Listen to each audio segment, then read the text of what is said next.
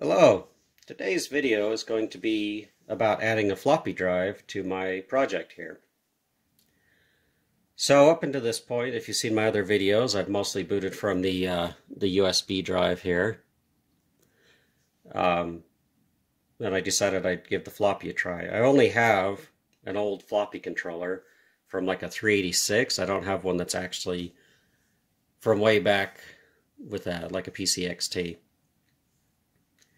So for those who haven't seen my videos, the main board's pretty simple. It's just kind of a back plane, and it provides a few things like the keyboard, the PC speaker. It's got a clock on here for the ISA bus, and it also has the USB built into the main board.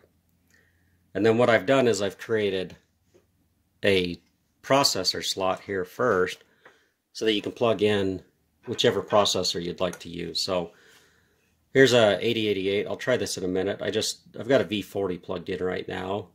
I just wanted to use the V40 for demos because it's at 8 megahertz.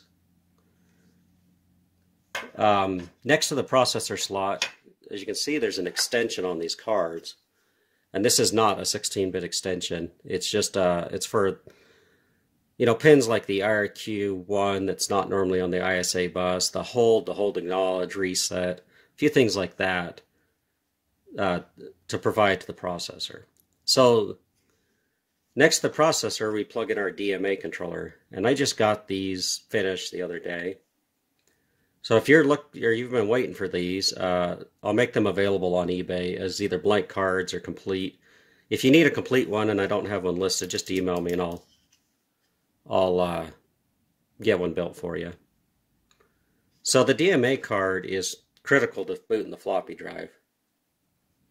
So I've just used the 8237 controller. There's an 8257. I played with it a little bit. I haven't had much luck with it.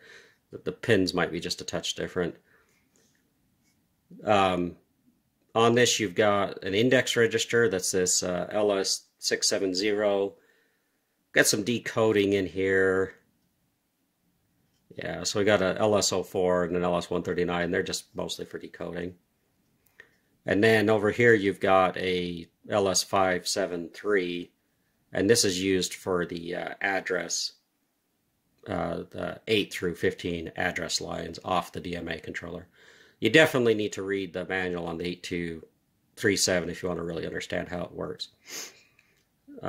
So I made it separate. You really don't need this unless you're trying to boot floppy drives, or I guess Sound Blasters use them. But everything else I've used does not need this. So let's see here. We've got our disk drive.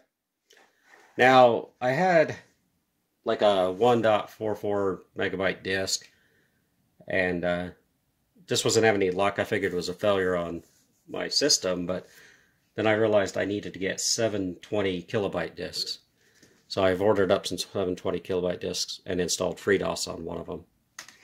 This is just a regular floppy drive. I don't have the really old drives to try, so this is what we're using today. So I'm gonna just plug this in, we'll get this kind of configured, and we'll boot it up.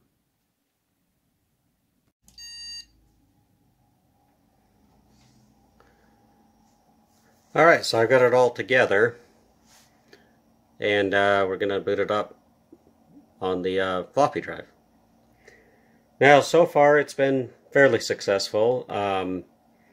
You can leave your USB disk in there, and it mounts it as the C drive, and it works just like a normal computer would. Now, this does boot a lot slower, just because it is reading from the floppy disk.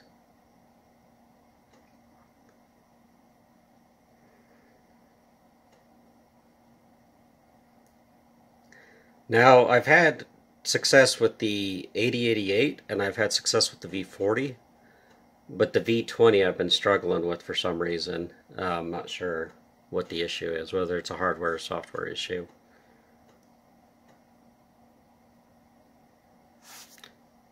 Alright, so there you see we're at the command prompt for the A drive. Just hit DIR here.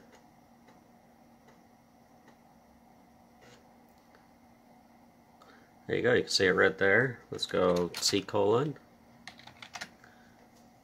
There's our C drive. And to make this boot disk, I actually made it with this PC. The disk was already formatted at 720 kilobytes. And then I just typed sys, A:, then I copied over the keyboard and the autoexec, just so that I'd have that on there. Let's see what we can do here. Let's see if we can format a disk. I've got a disk that I think has gotten corrupt. Let's see if we can start over and make a boot disk.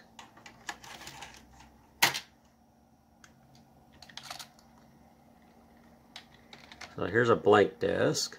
It says it's 720K. Go back to C:.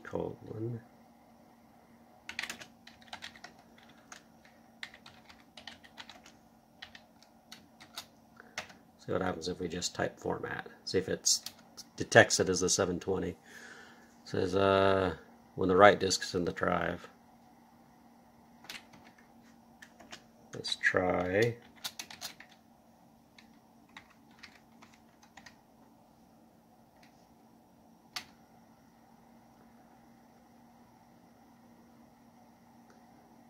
Doesn't seem to like that.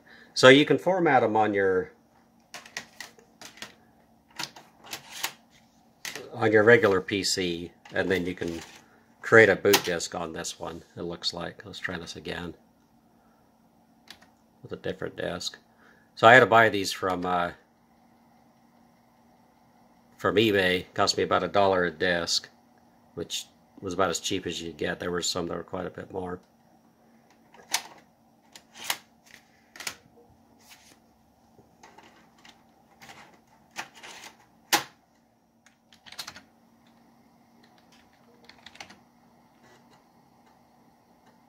Got our boot disk back in there.